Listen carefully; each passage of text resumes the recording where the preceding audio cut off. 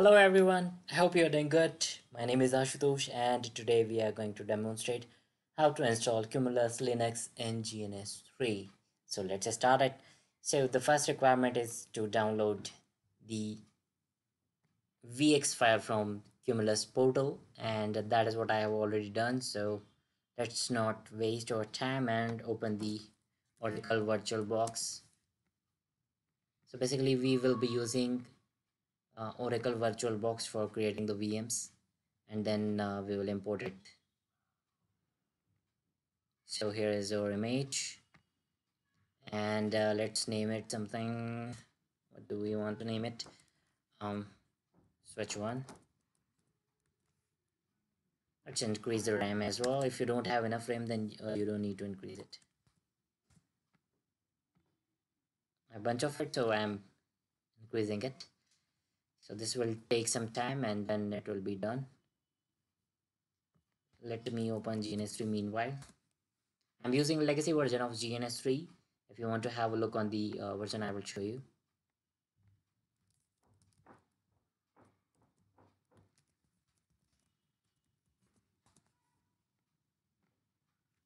Is it done? Yeah. So let's import another one.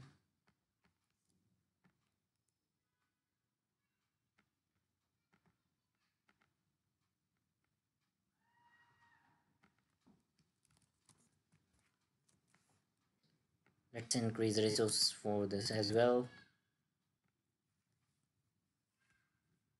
So it is under progress. So let me show you what is the version of GNS3 over here. So it is 1.3.13. So I'm using the older version of it. And let's go to the edit and then preference. Since we are using VirtualBox, then we will be using it. Let me remove the old both of the switches, and here I see switch number 1, and let's add another one, switch number 2. Done. So let's edit few properties of it.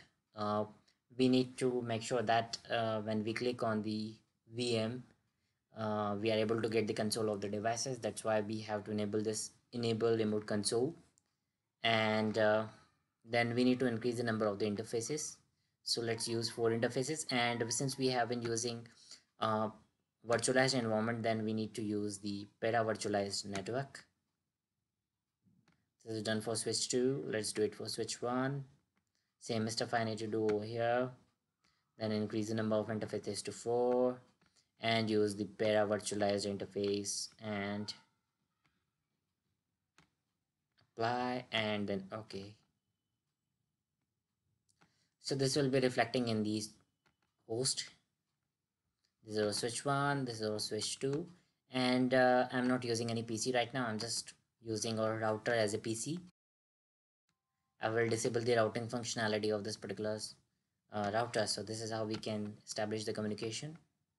So for this particular demonstration, what I will do one step, which is making up both of the Cumulus switches, and in our next video what we will do, we will go ahead with the initial configuration of the switches, and we will make sure if we can reach from R1 to R2.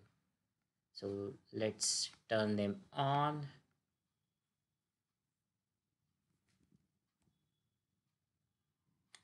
It will take some time. Let's wait for it to come up. So our switches are up. Let's see if we can access it now. Fair enough, we are able to access it. So default username is Cumulus and the password is Cumulus Linux and bank. Let me write the password over here. L is capital and the C is capital, and then exclamation or blank, whatever you wish to say. So this is the password. So we are able to access this particular device, and